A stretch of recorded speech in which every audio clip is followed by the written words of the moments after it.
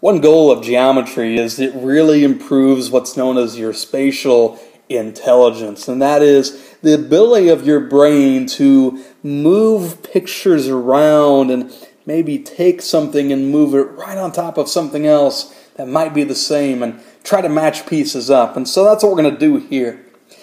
We do that a lot mentally when we're putting things together that we buy at the store that require assembly. And so we're going to improve on that spatial intelligence with congruent triangles. Now, congruent triangles are triangles that have the same shape and size, which means they have the same sides, side lengths, and the same angle measures. So the two triangles shown are congruent. Find corresponding angles and sides in congruent triangles. So corresponding means what matches up with what other piece. So what I've got to do is I've got to mentally flip this triangle ABC so it lines up on top of triangle XYZ. Okay? So to do that, let's try to match up some parts here. Well, it looks like angle A is a acute angle here, and looks like that's going to match up with angle Z. And it also looks like angle C is maybe a little bit bigger angle, so it's going to match up with angle Y. And that leaves angle X, which appears to match up with angle B. Now, with that, I'm going to go over here, and it says triangle XYZ is congruent to what? Well, it's congruent to another triangle, and what I've got to do is I've got to match up this X with the vertice that goes with it in the other triangle. And so since X has 3 marks, B also has 3 marks, so B is going to go first. Y has 2 marks in the diagram, and so does C. And that leaves Z to match up with A. So I could hide this diagram over here and be able to pick out which vertices match up with which other vertices in the other triangle just by looking at this relationship here. But since I've got the diagram, we can use it as well. So angle X is going to match up with angle B.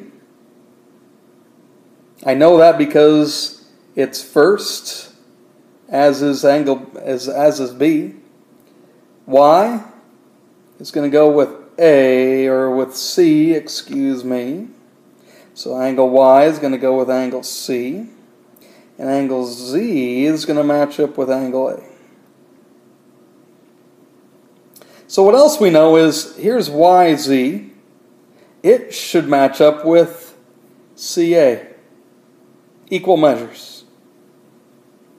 And also over here, and let's see, XZ, first and third, should match up with BA, also first and third.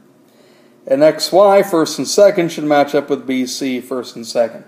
And I could go ahead and say that these are all congruent in here. Probably should have that instead.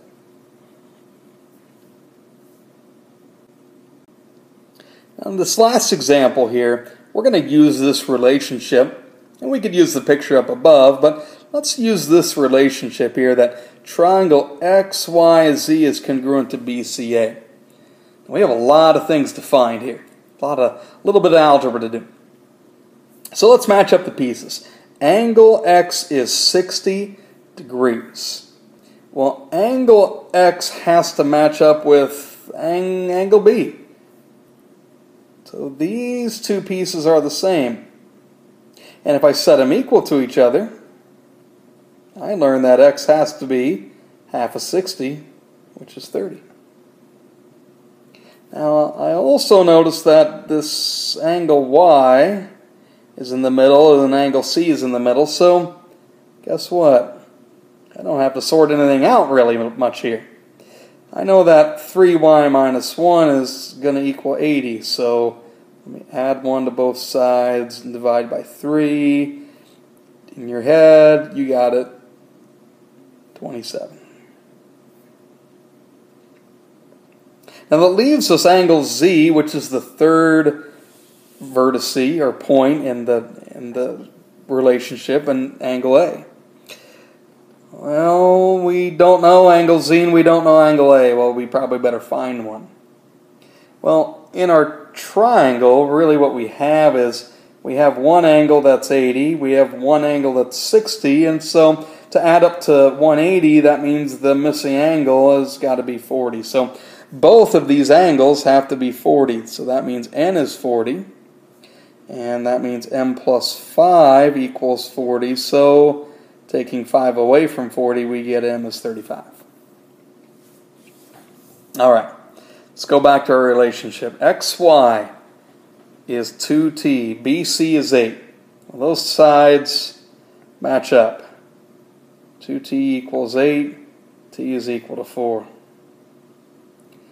xz, which is first and third in our relationship, should match up with BA, and it does. So we're going to set 14 equal to 2p minus 4.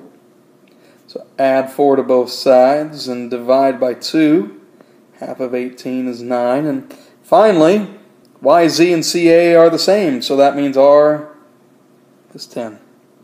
That's how we can work with finding angles and finding a few sides if we have congruent triangles. And you'll spend a lot more on congruent triangles coming up.